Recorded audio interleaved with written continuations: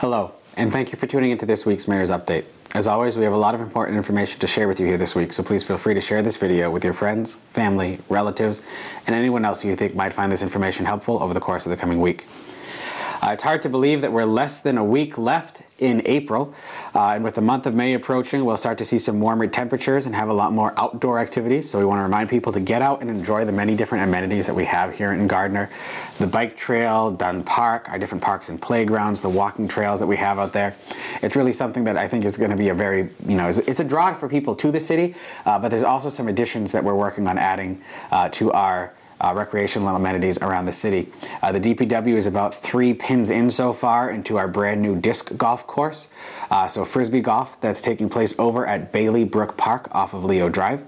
So that is taking shape there now. It's already got a couple pins in, like I said, so I want to thank our municipal grounds crew for really getting that out and running so we could have another new recreational amenity here in Gardner.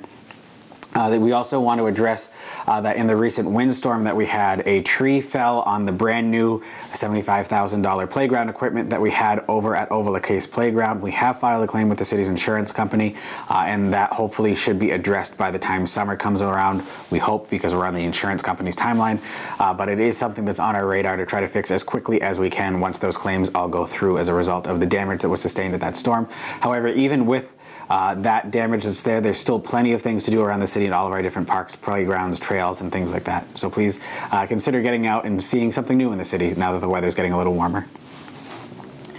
Just a reminder that we're looking for sponsors still for the city's flower pot and banner program. So if you're interested in sponsoring a banner on one of our light posts in the downtown area, for $200 you can get a banner for the for the full calendar year, and we go from May to May. So it is a full 12-month period, and you can choose which category of the banner you'd like to have yours on, whether it's work, live, shop, eat, or play.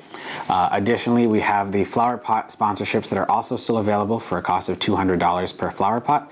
Those will be out from May until September with one planting, and then from September through Thanksgiving with the planting of mums. So if you're interested in sponsoring those to bring some life to the downtown area, that's also a great way to do that. And I want to thank Councillor Judy Mack for spearheading the flower pot program, and Amber Labonte, our City Economic Development Coordinator, for spearheading the banner program. If for more information or to sponsor any of those programs, you can contact the Mayor's office here, or you can contact Amber directly in the city's Community Development Department. This week is National Small Business Week, recognized nationwide from April 28th through May 4th. Please be sure to support your local businesses, especially the ones that we have here in Gardner, who have a wide array of services and products to satisfy anyone's needs.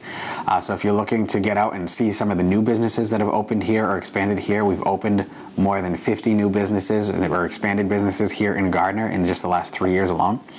We've got plenty adding to the list this year, so just see if there's a business you haven't heard of yet and try to go out and see if you find something you like at one of those spots. You'd be amazed what we have here in Gardner now. We want to remind parents of school-aged children that the City of Gardner Recreation Department is now accepting registrations for the 2024 summer program. More information on this wildly popular event can be found on the Rec Department's Facebook page or by contacting our city's Recreation Director, Daniel Fort, at 978-632-1600. This is something that we've had such a big boost in students who are registered for the program that we actually have added additional staff this year to accommodate those larger group population of students that want to participate. So kudos to our Recreation Director, Athletic Director Dan Fort, and all of the counselors for that program year in and year out. It's always been one of our very successful programs. May 4th will be the Keep Gardner Beautiful Litter Cleanup and Nip Hunt fundraiser. This is something we do annually. Also on May 4th, our local library will be having John Headley, who will present an introduction to beekeeping. You'll learn the basics for beekeeping and the importance of bees. And for more information, you can visit the Levi Haywood Memorial Library website or call 978-632-5298. On May 16th at 7 p.m., the AED Foundation is having their Recovery Comedy Night in Perry Auditorium at Gardner City Hall. The access for that can be accessed via the Knowlton Street parking lot. Admission is $20 per person, and we recommend getting your tickets ahead of time, but they will be available at the door. Coming soon to City Hall, the annual Light the Town Purple event that's very popular every year to kick off the last month push before the Relay for Life takes place, is going to take place on the front steps of Gardner City Hall on May 6th at 6:30 p.m. again on the front steps of Gardner City Hall here at 95 Pleasant Street. The Gardner Relay for Life, the Greater Gardner Relay for Life, will take place on June 7th and 8th at the Mount Wachusett Community College campus and is one of the largest relays in the United States. So we're lucky to have that here. So again, we'll be kicking off the last push towards that final event on June 7th with the Light the Town Purple event on May 6th at 6:30. The Gardner Municipal Golf Course is now open. Gardner's fortunate to have such a beautiful course, and we want to give a shout out to the crew that does such a great job at keeping the course looking good and really as good as it is with the unpredictable weather that we've been having lately, from the warm weather to the snow to the rain and everything else that we've been having. So to Bill Frank, our city's golf course superintendent, and everyone who works at the golf department, thank you very much for your commitment to the city and our golf course. For those of you who are new to Gardner, the course is located at 152 Eaton Street. Daily rates for weekdays for 9 holes is $20 and 18 holes $37. Weekend rates for 9 holes are $24 and 18 holes $42. And the rates are for walking, and carts require an additional charge on top of that. Memberships are also open at this time for applications. Happening in neighboring Westminster, the town will be hosting the Heroes Live Forever Benefit and Run. This is an event that's being done in memory of Templeton EMT Tracy Ferraza. The benefit is on May 31st from 5 p.m. to 8 p.m. at Wachusett Brewing Company. The run takes place on October 5th from 10 a.m. to noon, also at Wachusett Brewing Company. They have social media events, and a community calendars event has been put on the city's website for more information on that run. EMT Ferraza worked for the Templeton Fire Department and was killed in a car accident over by the PACC a couple years ago. So this event is being put on by her family in her memory. So we want to, just make sure that everyone in this community knows about that too, because if there's one thing about the North Central Massachusetts region, is that when tragedies strike, we've all come together and supported each other, and that's what an event like this is exactly for. The Greater Gardner Community Choir is presenting their spring concert, A Journey of Life, on Sunday, May 19th at 3 p.m. at Bethany Baptist Church. There is a suggested donation of $15 per person, and seniors and children have a suggested donation of $10 per person. And again, that'll take place on Sunday, May 19th at 3 p.m. at Bethany Baptist Church.